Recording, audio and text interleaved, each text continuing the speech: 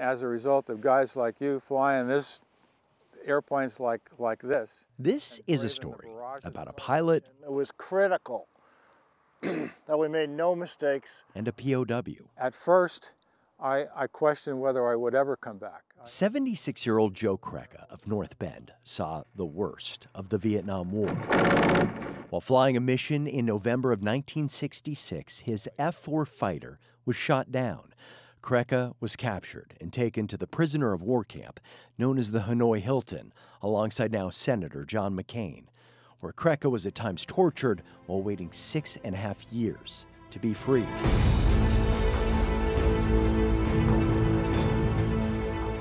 In December of 1972, the U.S. military sent the B-52 bombers in the most intense air attack of the entire Vietnam War, called Operation Linebacker II.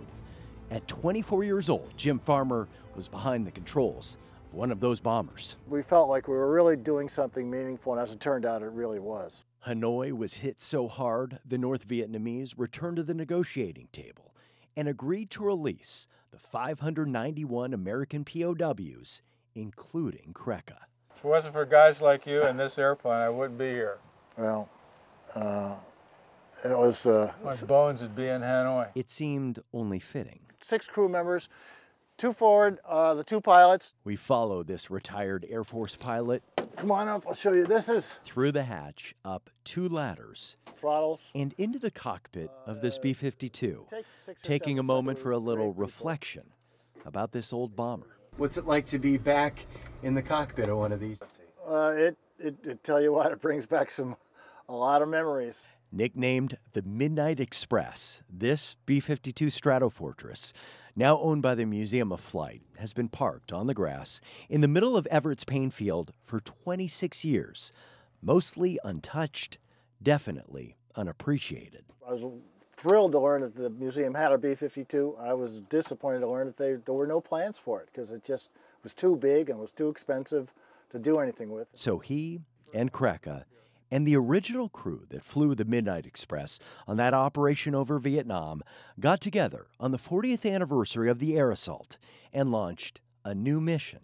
To save the B-52 that's been languishing up here for 26 years. And we decided it just can't sit there. And that's when we started Project Welcome Home. Knowing how important this old warbird is to Joe and Jim and so many other veterans, the Museum of Flight saw an opportunity, making it the centerpiece of a new memorial park, paying tribute to the aircraft of the Vietnam War while honoring those who flew and supported them. This is what it will look like once completed, joined by a statue of a returning airman being welcomed home. So we're gonna fix this puppy up, and we're gonna make it a tribute for everybody, all the guys that didn't come back. And it's gonna look great, and it's gonna have a final resting place down at the Museum of Flight.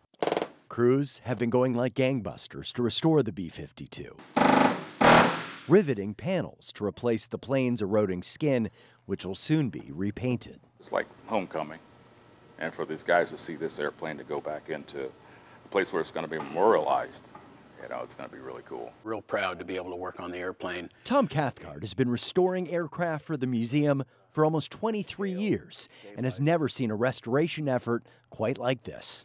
It's really the veteran involvement in this program that sets it apart from all the other kind of things that we've done. A long-awaited salute to a bomber that meant so much to their war and to the pilots who fought to save it. I think this airplane has a soul and a spirit of its own, and it's been waiting for something like Project Welcome Home to happen.